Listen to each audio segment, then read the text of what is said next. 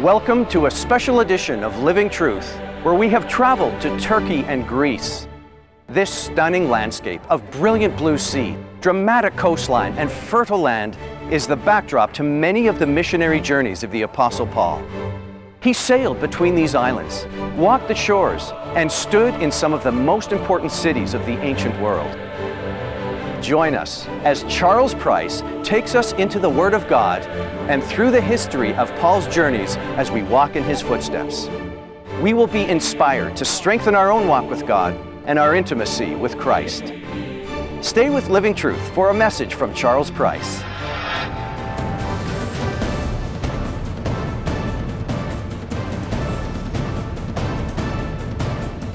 Now here's a question. Why do people need idols? This message was recorded in Athens, Greece, during a retreat with Living Truth viewers on the shore of the Aegean Sea.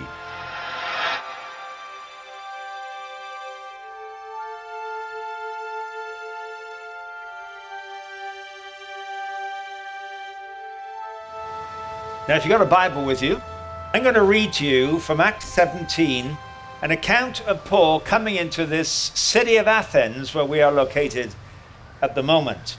Acts 17, verse 16. While Paul was waiting for them in Athens, he was greatly distressed to see that the city was full of idols. So he reasoned in the synagogue with the Jews and the God-fearing Greeks, as well as in the marketplace, day by day, with those who happened to be there. A group of Epicurean and Stoic philosophers began to dispute with him.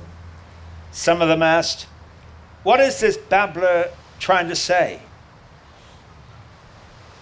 Others remarked, "He seems to be advocating foreign gods." They said this because Paul was preaching the good news about Jesus and the resurrection. And they took him and brought him to a meeting of the Areopagus, where they said to him, "May we know what this new teaching is that you are presenting? You're bringing some strange ideas to our ears, and we want to know what they mean." All the Athenians and the foreigners who lived there spent their time doing nothing but talking about and listening to the latest ideas. Then Paul stood up in the meeting of the Areopagus and said, "Men of Athens, I see that in every way you are very religious. For as I walked around and looked carefully at your objects of worship, I even found an altar with this inscription, 'To an unknown God.' Now what you worship as something unknown, I'm going to proclaim to you." People have lived in this city of Athens for 3,500 years. Politically, Greece's greatest leader was Alexander the Great in the 4th century before Christ. Philosophically, Greece produced some of the great thinkers and philosophers of the ancient world. The names of Plato, Socrates, Pythagoras, Epicurus, Aristotle. These are all names that we're familiar with today. And it really was a remarkable, perfect storm of personalities who came together at the same time and revolutionized the way people thought about life. See, Alexander the Great, when he was a boy, had a tutor whose name was Aristotle. Aristotle had a friend whose name was Plato. Plato had a teacher whose name was Socrates.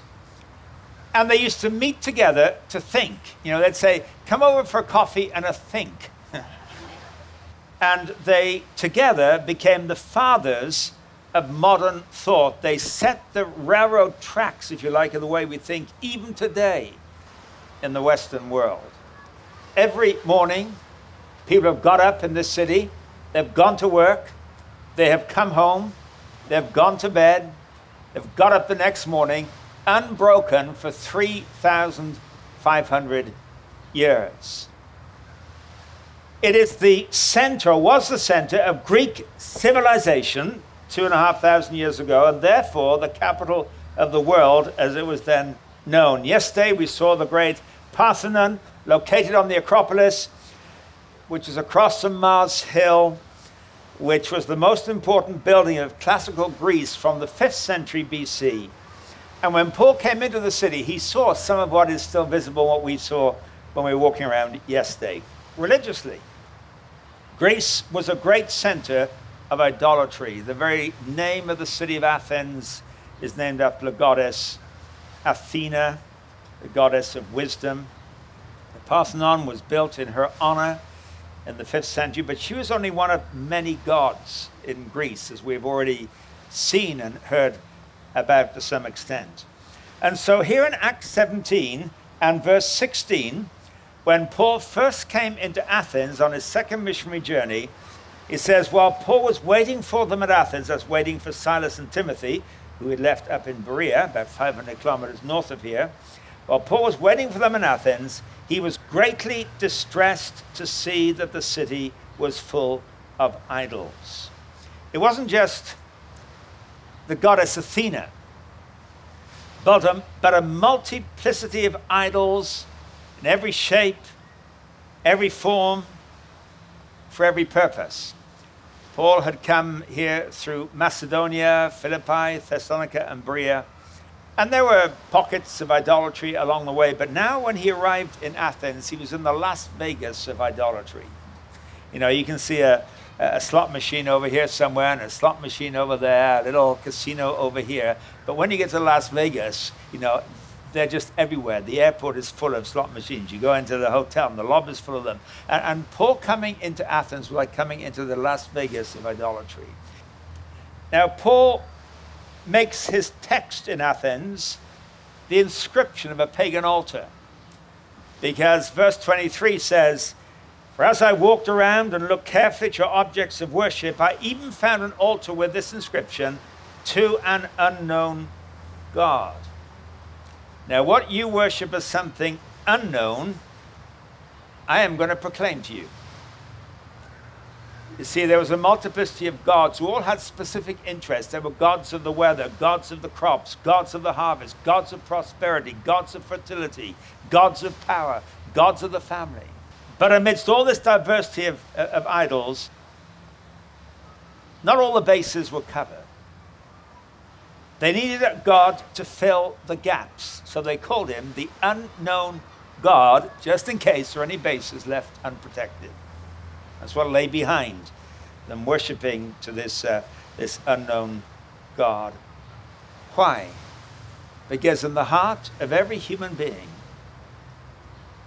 is the knowledge I'm simply not a 6-foot-high physical body, born one day, dead a few years later, and with no real significance. Mike Bickle has written a book called The 7 Longings of the Human Heart. I want to quote from it.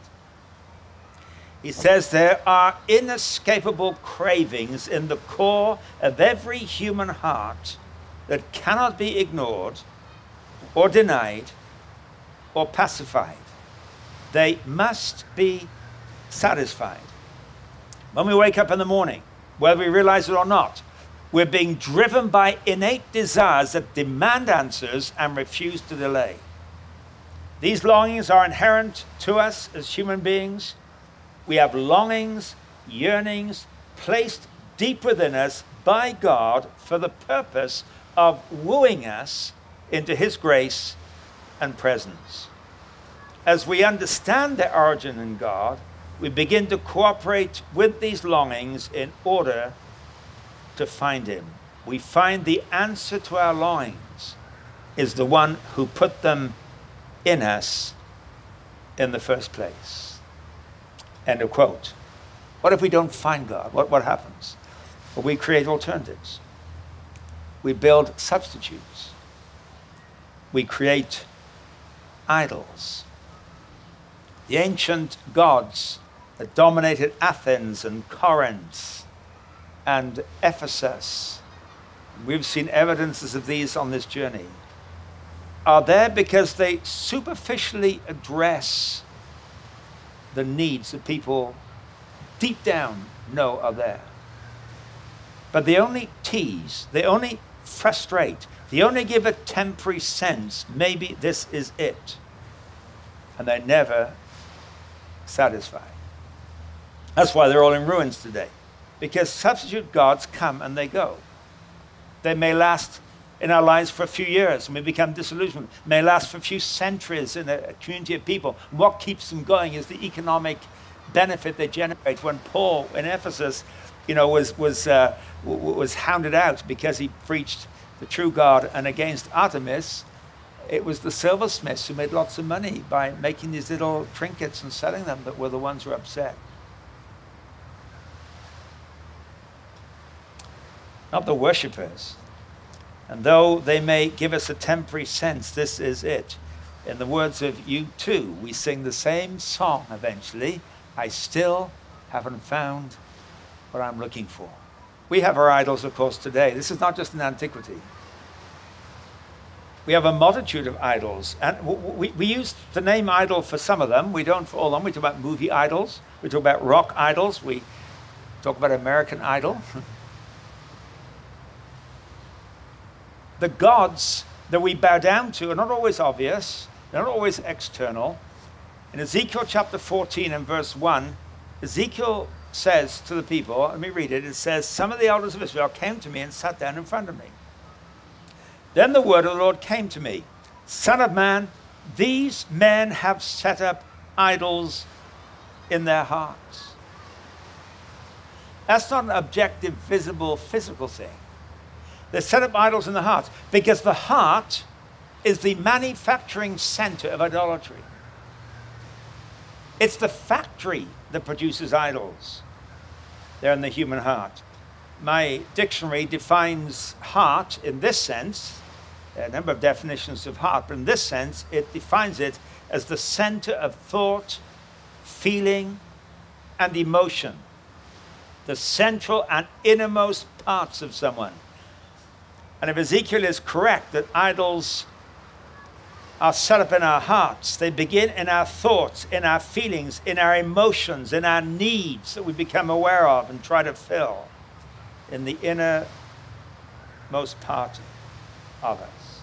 When Paul wrote to the Colossians, he gave a list of vices that included these. He talked about sexual immorality, impurity, lust, evil desires, and greed, which is idolatry.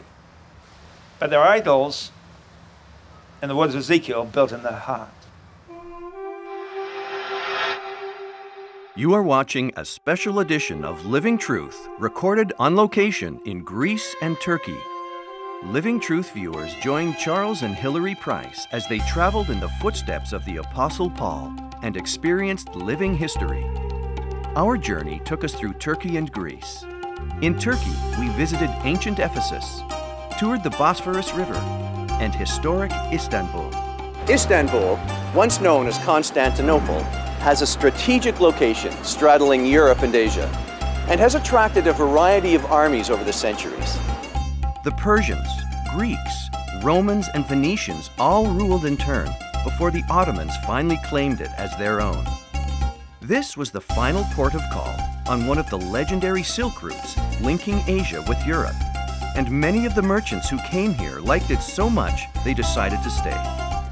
In so doing, they contributed to the cultural diversity that Istanbul retains to this day.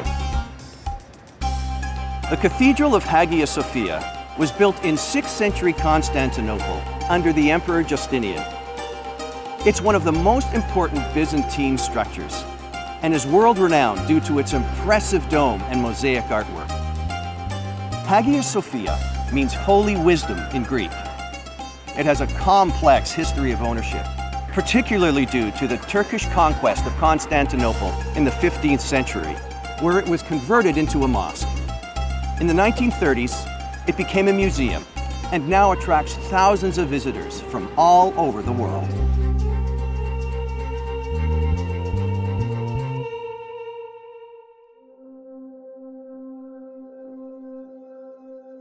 Sitting here on Mars Hill, I can almost hear the lively debates and disputes of the ancient scholars and philosophers as they listened to Paul's teaching.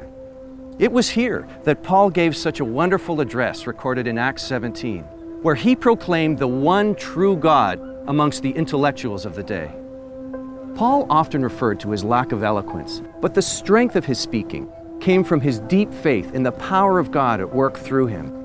He was able to read the culture and explain the truth of God's words in terms they would understand, including reference to their altar to the unknown God. We can learn from his method, allowing the Holy Spirit to use what we find around us in our culture to communicate the truth to those in our lives. The Romans renamed this hill after their god Mars, but it's the Greek name Areopagus that is most renowned. This roughly translates as big piece of rock, a perfect location to teach about building your life on the rock of Christ. Throughout Greece and Turkey, our Living Truth group enjoyed traveling and worshiping together and meditating on God's Word as a community or in quiet reflection. This series was recorded on location in Turkey and Greece and is available on CD and DVD. Learn at home, give to a friend, or plan a group Bible study.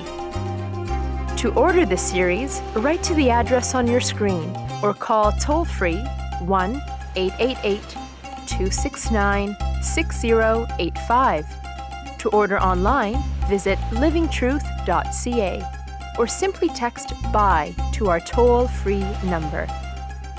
Receive the gospel and experience Turkey and Greece as you follow in the footsteps of Paul. We now return to our message from Charles Price. The idols of material, ambition, sexual appetite, pride, self-image, power, fame, they don't give what they're offering. They leave us disillusioned.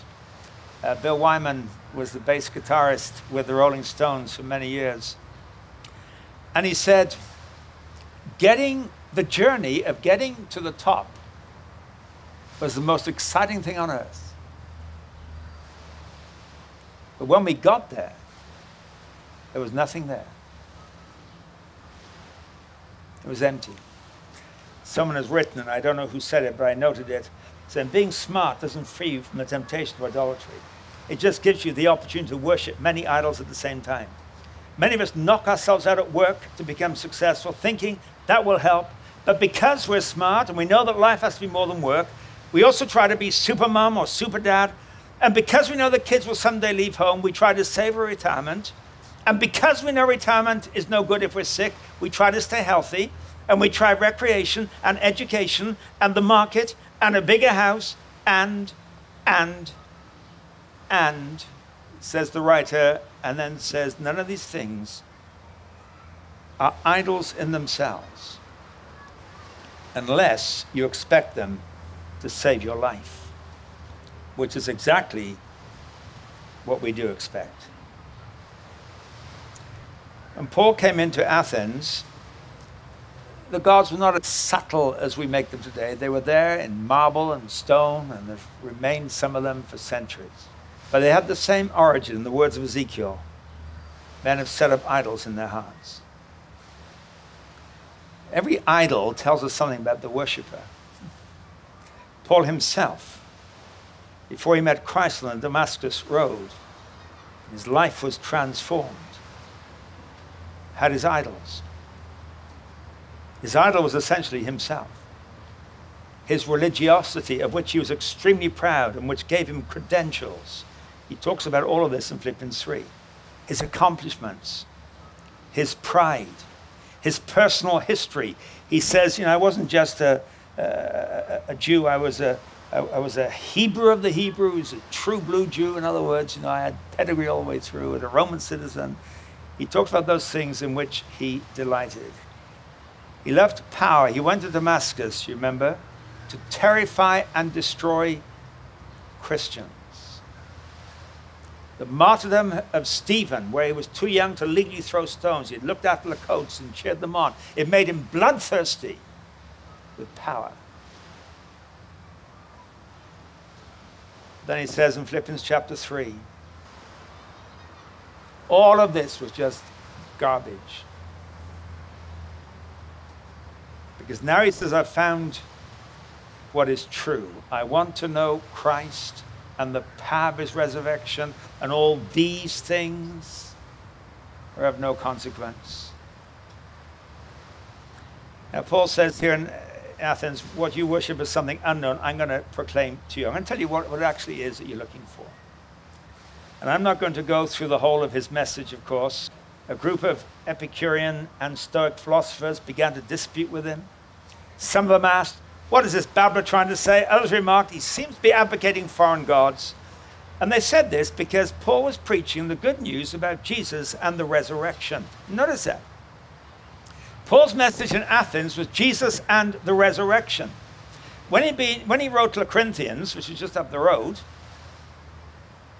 he said to them in 1 Corinthians 1:22, Jews demand miraculous signs, and Greeks look for wisdom, but we preach Christ crucified. Stumbling block to the Jews and foolishness to the Gentiles. He said, this is my message, is Christ crucified. But when he's on Mars Hill in Athens, they don't say he is preaching the good message of Jesus crucified. They say he's preaching good news about Jesus and the resurrection. Then down in verse 31, a bit later, when Paul comes to the end of his message, he says, for God has set a day when he will judge the world with justice by the man he's appointed. He has given proof of this to all men by raising him from the dead. So again, his conclusion, his climax is, this Jesus has been raised from the dead, and it provoked a response in the people in verse 32. When they heard about the resurrection of the dead, some of them sneered, but others said, we want to hear you again on this subject. Now, I'm just pointing out to you that the Epicurean and Stoic philosophers debated about the resurrection. When Paul preached his message, his conclusion and climax was the resurrection. When the people sneered him, it's because he was talking about the resurrection. The resurrection is the key to Paul's message in Athens, because though idols are powerful psychological forces, they are dead. They may satisfy appetites and instincts and ambitions and needs temporarily, but they cannot impart life. You cannot produce life from something dead. And the primary characteristic of an idol is that it is dead. And the primary characteristic of the gospel is that Jesus Christ is alive. That's the contrast Paul is setting up in Athens. The book of Habakkuk in the Old Testament, chapter 2, verse 18, Habakkuk writes this, of what value is an idol, since a man has carved it, or an image that teaches lies? For he who makes it trusts in his own creation. He makes idols that cannot speak. Woe to him who says to wood, come to life, or to lifeless stone, wake up. Can I give guidance? It may be covered with gold and silver, but there is no breath in it. But the Lord is in his holy temple, let all the earth be silent before him. And Habakkuk's saying, what are you doing with these idols that you manufactured yourself, that you formed to meet your own interests, and they are dead and lifeless? And you say to them, wake up, do this for me, provide this for me. And they don't and they can't. We cannot simply remove idols. This is important. We cannot simply remove idols. We have to replace them. If we remove an idol, we don't address the need that lies underneath the production of the idol. And so in due course, it will come back. They have to be replaced by truth and by life.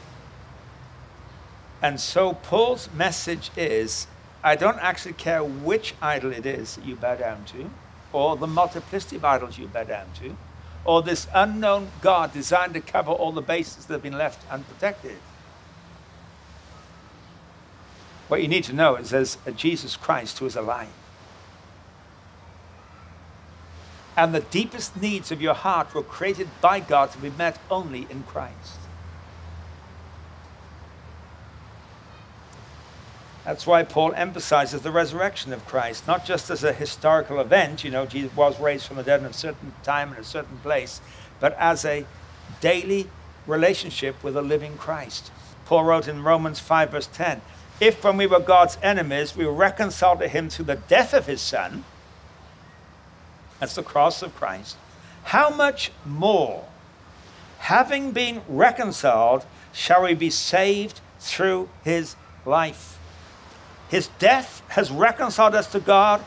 There is a moment in our lives, if we are smart and wise, when we come to the point of saying, Lord Jesus Christ, I realize I cannot live apart from you, but you died for me that my sins might be forgiven, the barrier between myself and God might be broken down.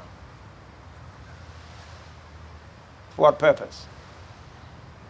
Do we simply reconcile to God in terms of shaking his hand and saying, okay, we're on your side now? No, that then, having reconciled us to God, he might save us by his life. His living presence in us becomes the source and the power of our experience of God.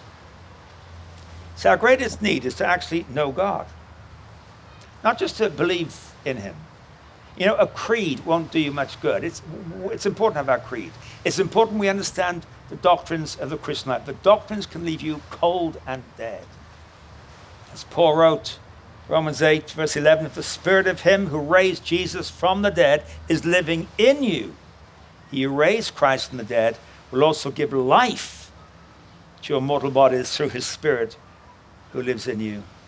And my own Christianity, my own experience was transformed when I realized that Christ had not only died for me, but he'd been raised from the dead to live in me. The three prepositions of the Christian life are Christ for us, but some of us don't move much beyond that. Christ in us, that's what satisfies and enables and empowers. And Christ through us as we become agents for him to work in our world. This is a special edition of Living Truth, recorded on location in Greece and Turkey. Living Truth viewers traveled to Greece and Turkey to explore and experience the Living Bible. Paul's mission throughout Greece and Turkey was fraught with challenges. Not just the physical terrain, but the spiritual weight of responsibility he carried for these fledgling churches. He might at times have questioned his survival, but his strength came from the certainty of what he had been called to do for Christ. Paul knew how to find joy in the midst of trials because he knew where his hope was found, and he knew Christ's power working through him. We will have struggles in this world. Jesus promised this, but he has given us God's word, written on our hearts, so that we can live and experience abundant life during the hardest of times. In one way, our journey of faith is the same for us as it was for Paul, a journey of obedience and joy in the direction of the one who calls us. Let's continue with the message from Charles Price. And God engineers our life and circumstances to bring us to this point of realizing that we need him. Because in verse 27, Paul told the Ephesians, God did this so that men would seek him and perhaps reach out for him and find him, though he is not far from any of us. He brings us to a point where we start to reach out. And maybe, I don't know everybody's story here. I don't know if everybody here is a Christian as yet. And if you're not, we're absolutely thrilled that you're here. Others of you may be Christians whose Christianity is as tedious as any other religion would be. God engineers our lives in such a way to bring us to the point of realizing apart from him, I am bankrupt. Sometimes we take a while getting there. And as a result, then we reach out, we seek him, he says, and we reach out for him and we find him. We only seek him, of course, because he first seeks us. Jesus said, for the Son of Man came to seek and to save what was lost. The initiative is his. He is seeking, that we in turn will seek him. And by the way, it's a wonderful description to describe us as being lost. The Son of Man came to seek and to save that which was lost. you know why it's a wonderful thing to be lost? Because to be lost is to be wanted.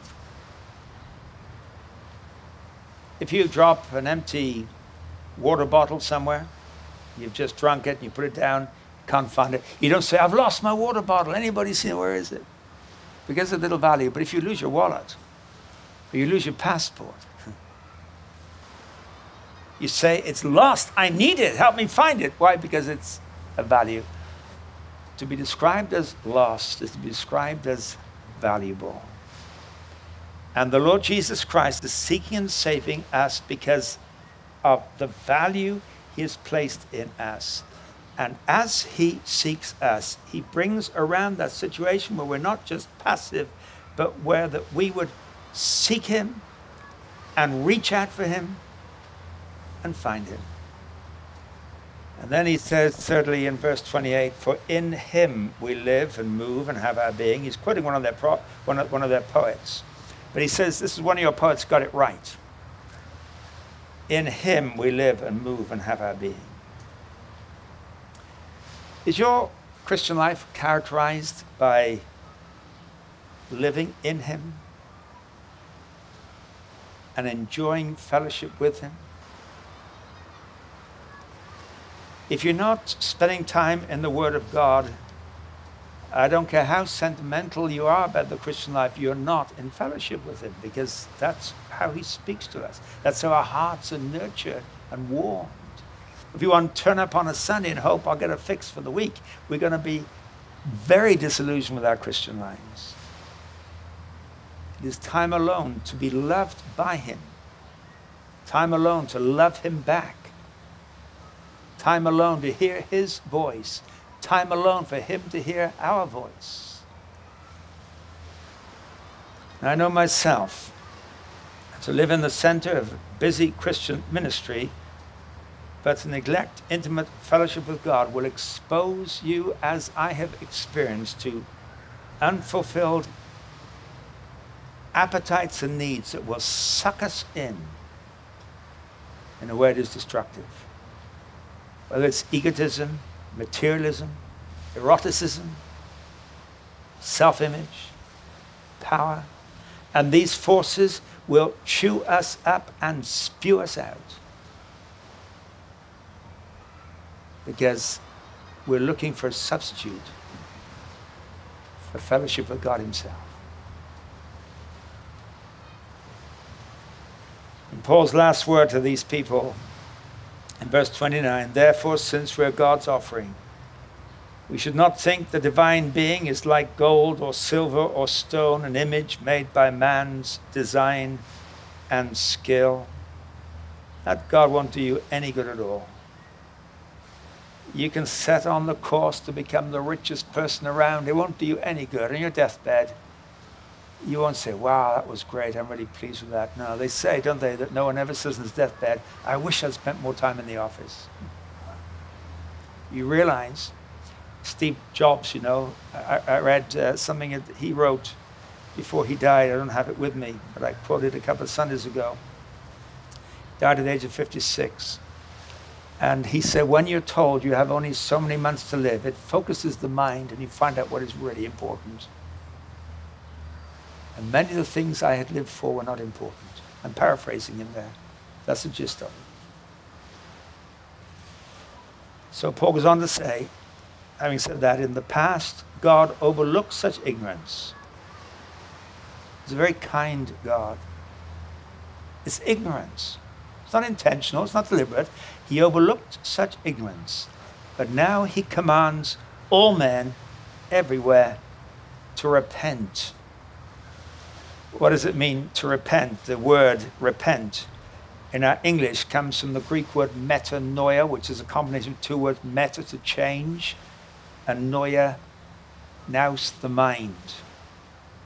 It is to change your mind. Change your mind about God, change your mind about yourself, and realize that God himself alone can meet the deepest needs of our hearts.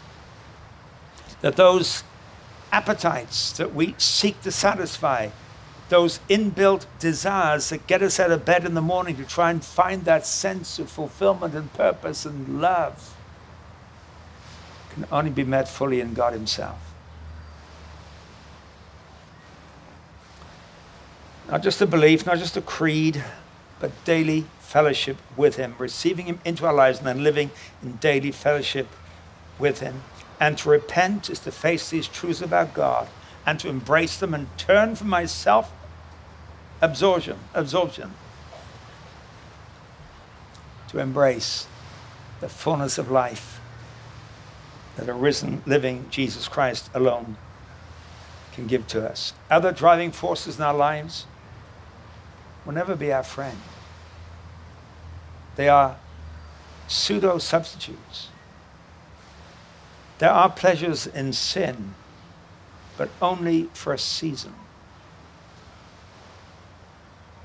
And we discover they have become poison. In Athens, in Corinth, in Ephesus, in other places, we have seen crumbled idols,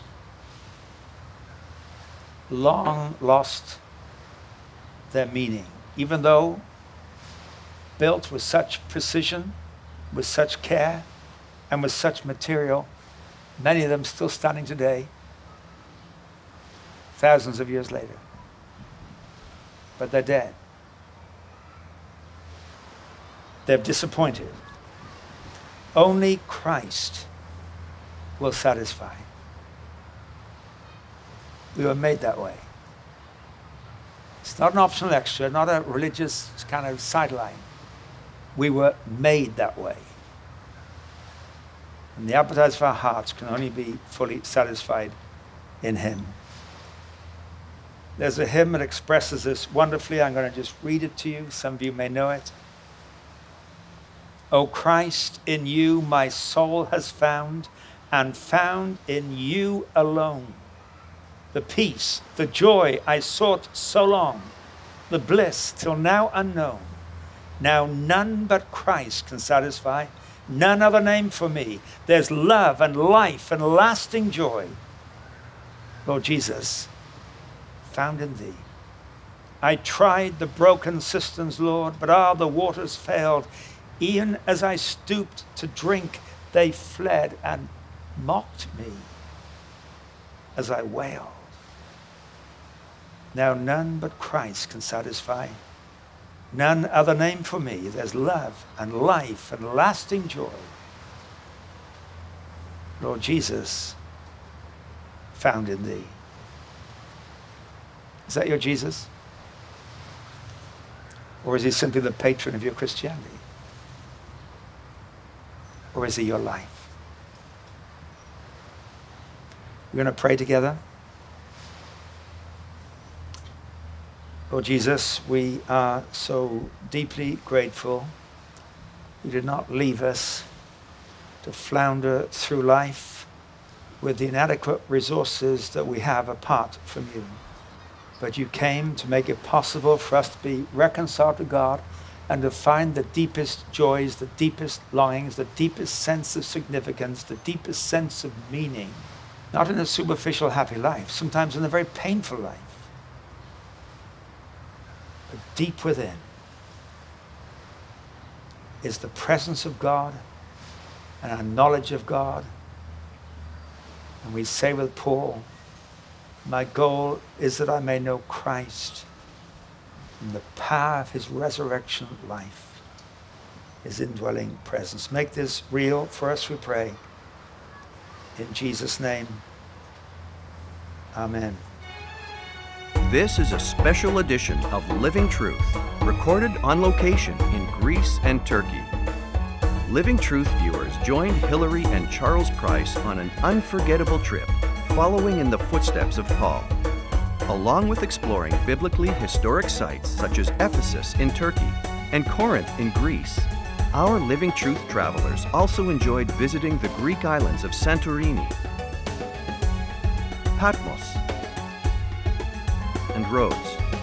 Our time together included destinations such as Pergamum, Sardis,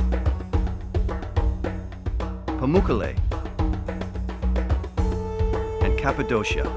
Throughout Greece and Turkey, our Living Truth group enjoyed traveling and worshiping together and meditating on God's Word as a community or in quiet reflection.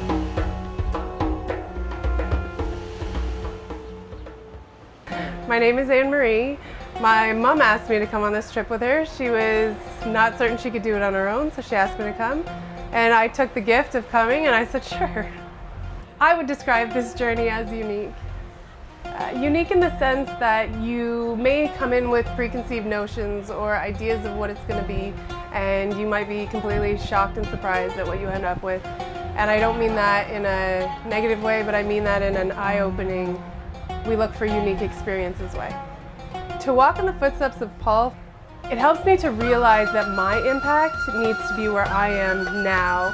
I have experienced community on this trip. It's really nice to feel welcomed and to have commonalities with people that are of all different age groups. So I like that it's intergenerational, actually. It's quite nice. Never in all of my life could I plan a trip like this. I don't have the organizational abilities or the care to organize something this vast. And so the hotels have been great, the food has been good, this retreat is beautiful, the people have been wonderful, the leaders have made an impact, the leaders within their own countries that guide us have made an impact. Traveling with the Living Truth is more personal and more endearing than I ever would have imagined. I am a correctional officer that works for the Ministry of Community Services and Correctional Services. As a correctional officer, I work in a job that's not easy. It's full of a lot of stress, and it takes its toll on you. For me, what has kept me, it's my spirituality. I needed this trip spiritually. I feel so energized, so revived when I go back home. And just the knowledge of saying, you know, I walk there. Even when I'm reading, I can say, hey, I was right there. That's awesome. If I had to choose one word, awesome would be the word. I'm having a wonderful time. I've experienced a lot, the energy, oh my gosh, walking where, you know, the apostles have walked, experiencing what they've experienced, the feeling. All I can say is, it's wonderful. This is a special edition of Living Truth, recorded on location in Greece and Turkey. Join Living Truth as we travel by luxury coach to beautiful Lancaster, Pennsylvania. From May 8th to the 11th, 2017. Your wonderful adventure includes a guided sightseeing tour through Amish country, a steam train ride, a visit to historical Hershey, Pennsylvania, and more.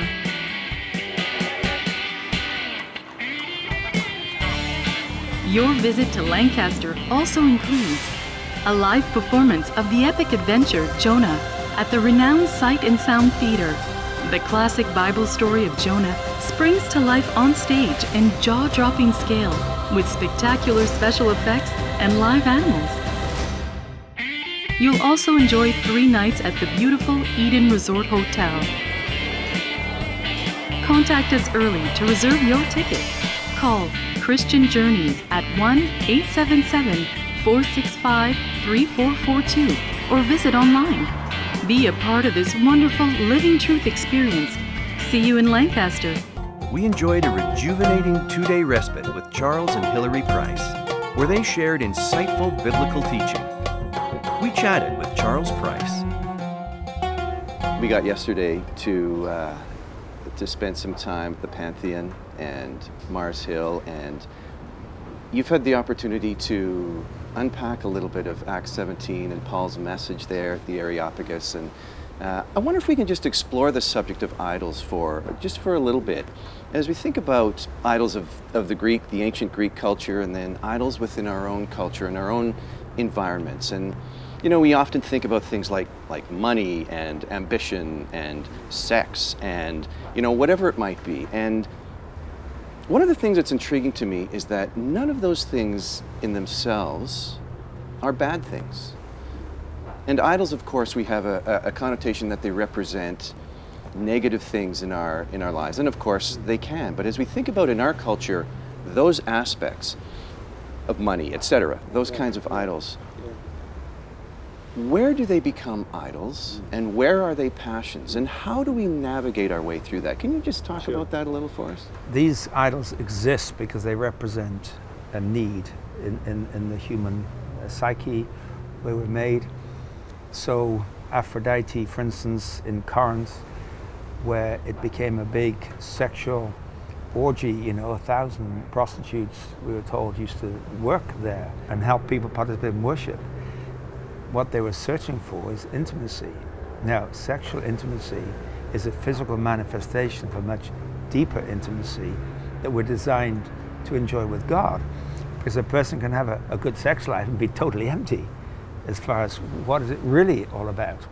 And I think a lot of the physical things in our lives have behind them something that is deeper, that is not obvious to us initially. It only becomes obvious if we're honest, when we realize this does not satisfy me. So money, we need money, but it can become so much more than a means of simply buying and selling goods. It can become the master. And it's a master when you begin to break the rules with it. You begin to cheat. You begin to deceive. Then this is not a servant anymore. This has become a master. And I think Ezekiel's statement, which he repeats 5 times, to the people of Israel, you built idols in your heart. The context of this is that Ezekiel was in exile, and when the Israelites were taken away into exile, they did leave behind, and we never see again in Israel, the gods of Baal, the Ashtaroth poles, and so on. And to some extent, all the outward formal idolatry of Israel was cleaned up. You come into the New Testament, they came back from exile, several hundred years later, of course, Christ came, 400 years later, and you don't find that kind of idolatry in Israel at all. So Ezekiel is saying to the people, you may have cleaned the land of idols.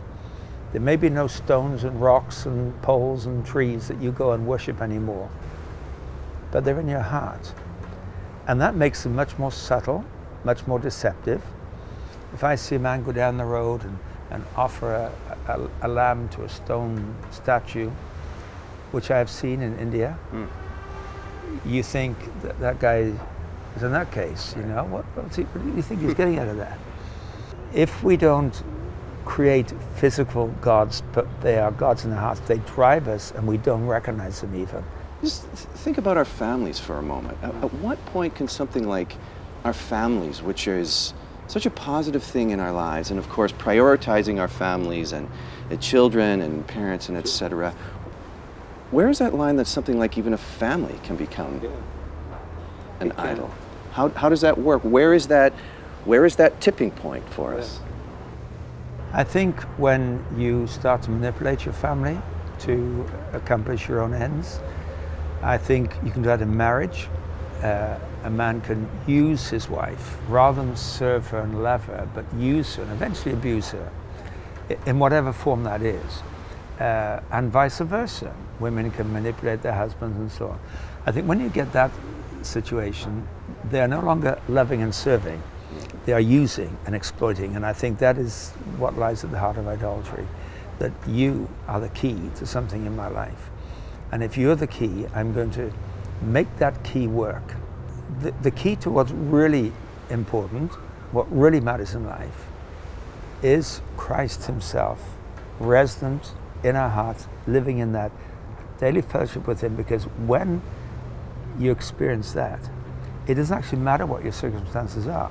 So we went to Isle of Patmos on this journey, and John was shut away there, imprisoned, not able to leave the island. That was the nature of his imprisonment, it seems, not put in a cell, but there's nobody there, or very few people there. It's a small island. And while he's there, he gets this amazing vision of God that became the book of Revelation. And this amazing sense of saying that his love and his blood alone are what meet the deep needs of our hearts. And I never thought of before, by the way, the end of Revelation, he says there'll be no more sea. And I've heard people try to explain, why there'll be no more sea? What does it mean that? What do you mean? I won't be locked in anymore, because the sea was his prison wall.